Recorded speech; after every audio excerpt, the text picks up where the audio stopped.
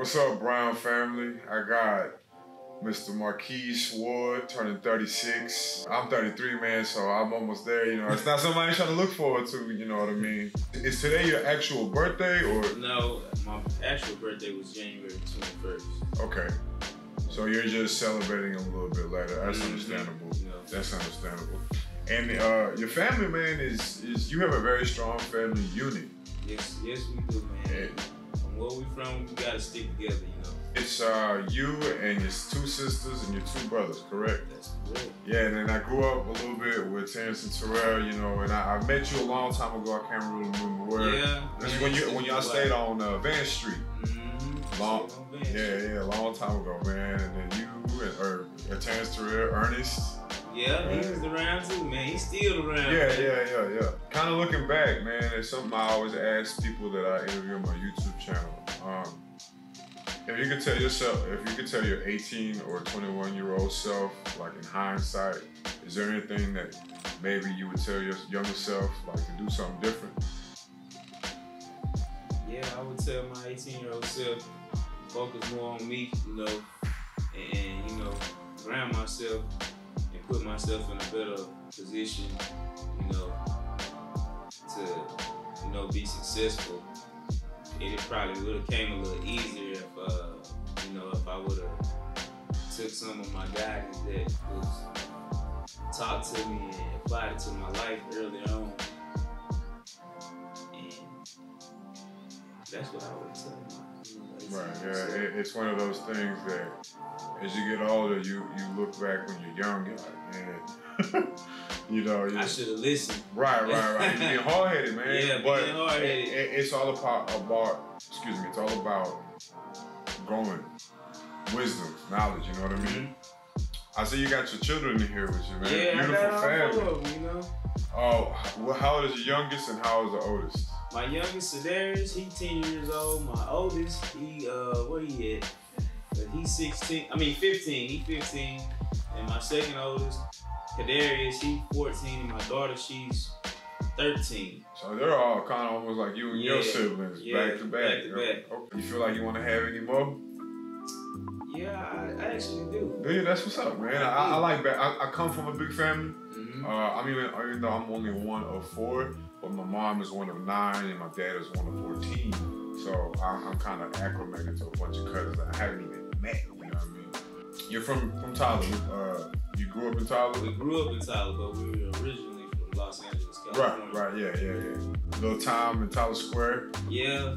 Yeah, I know. I mean, I kind of know the story a little bit from just me interviewing your sister. You know what I mean? Man, it's rough in that thing, man. You gotta have tough skin, you know, to survive, man. Right.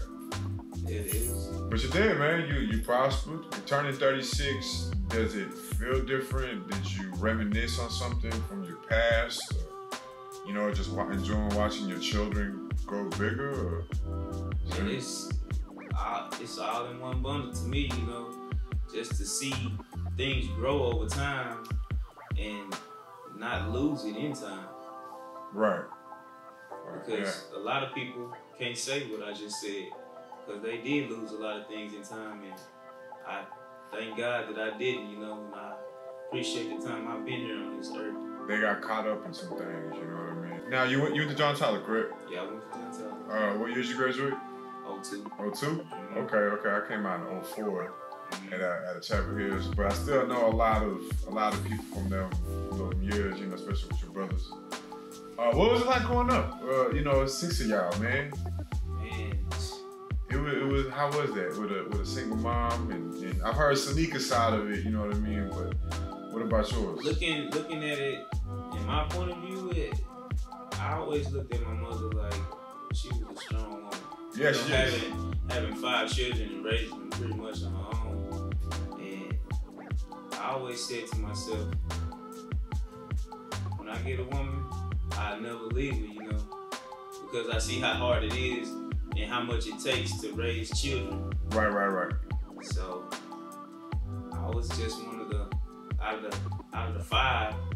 I feel like I was the most humble one, you know, and you know, kind of sat back and learned here and learned there and applied some of the things that I've learned as a child, and put it into my own adulthood. Right. Because you seem a very laid back individual. You kind of. Yeah, I'm pretty much laid back. Right. I don't really do too much of nothing. You know, I just like the presence of my family. Gotcha. And that's all sometimes. Like here I am, 33, and I'm like, man, that's what my kids, my woman, that's it, you know, that's it. And make this paper, you know, and put on for my peoples, you know, that's but right. In my city too. But so tonight's your birthday, and I'm filming it too. Right. It's Chinese food, it's Asian cuisine or hibachi grill. I don't know, man. Is that something that you kind of like, or is that something that you don't really? And I have an open mind to everything. Really? You know? Yeah, I like tacos, man. I like regular food. I mean, you know, I like sushi and all that other stuff. But give me some fried chicken or some arroz con pollo, you know, and I'm good. You know what I mean? Pollo, some chicken. Yeah. You know what I mean? Do you have any goals or something to look forward to this year? Is there like a trip that you're going to, or a class or a car that you want to purchase, or something that you got an aspiration that you want for 2020? I think it's a life aspiration to, set an example for my kids, my family, my community. Right. Be an upstanding human being, walk the righteous path, and show people that it's a lot of chaos in the world, but at the same time, you can be a humble person and make it through. Right. Nah, I mean, and again, seeing you here with your family, man, and then they coming and supporting you is a beautiful thing, and it's something that I enjoyed capturing because it's one of the things that I started this business around was creativity comes in many ways, and one of the ways is the love of your family. It was watching your kids, one going sports, one going art, one doing music. You know what I mean? And I'm sure you could be a testament to kind of seeing how all your kids go on a different route. You know what I mean? It is. It's a beautiful thing. Again, I didn't want to keep it too long, man. Do you want to look at the camera and tell your family, when they see this, maybe 5, 10, 15 years from now, if we don't get invaded by aliens, who knows what's out there, you know what I'm saying? I just want to tell my family, y'all stay peaceful, have love in y'all heart with any and everybody, even your enemies, Love them at all costs and stay strong. That's good, man. Keep a faith in keep the faith. Yeah, that's something that it's hard to do sometimes, man. But never lose it. But happy birthday, Marquis, 36 years old, man, and I hope to hopefully have your children more around here in this beautiful facility, man, because I love teaching children. You know what I mean? For the next generation. You know what I'm saying? Anyway, yeah, appreciate you, man.